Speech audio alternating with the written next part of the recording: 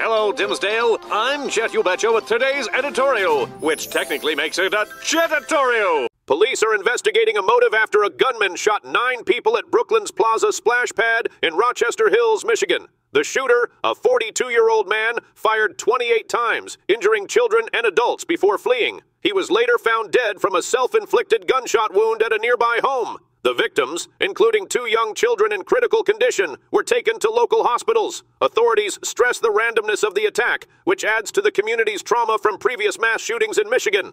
In other developments, a federal investigation is underway after a Southwest Airlines flight plunged into the ocean off the coast of a Hawaiian island. The incident occurred on April 11th, but only came to light publicly on Friday after Southwest sent a memo to pilots about the incident. The plane dropped at over 4,000 feet per minute, while only 600 feet above sea level. The Federal Aviation Administration has opened an investigation, and the Southwest Airlines Pilots Association has not commented. The incident follows a similar incident in December 2022, where a United Airlines flight dove toward the ocean in bad weather. Another evolving story: a Juneteenth celebration at Old Settlers Park in Round Rock, Texas, turned tragic Saturday night when a shooting left 2 people dead and multiple others injured. The incident began with an altercation between 2 groups, escalating as someone opened fire, hitting several victims. Round Rock Police Chief Alan Banks confirmed officers at the event rendered immediate aid. No suspects were in custody by early Sunday, and the investigation continues. Austin Travis County EMS reported 6 people, including 2 children,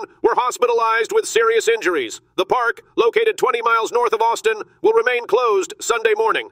In other news, former Arsenal star Kevin Campbell has died at 54 after a short illness. Campbell played 228 times for Arsenal, winning multiple titles, and later became Everton's first black captain, helping them avoid relegation from 1998 to 99 with 9 goals in 5 games. Tributes from teammates, including Wayne Rooney and Tony Adams, highlight his impact on and off the pitch. Campbell, who enjoyed a media career post-retirement, was deeply cherished by fans and peers alike. His son Tyrese expressed heartfelt gratitude for the support and love shown.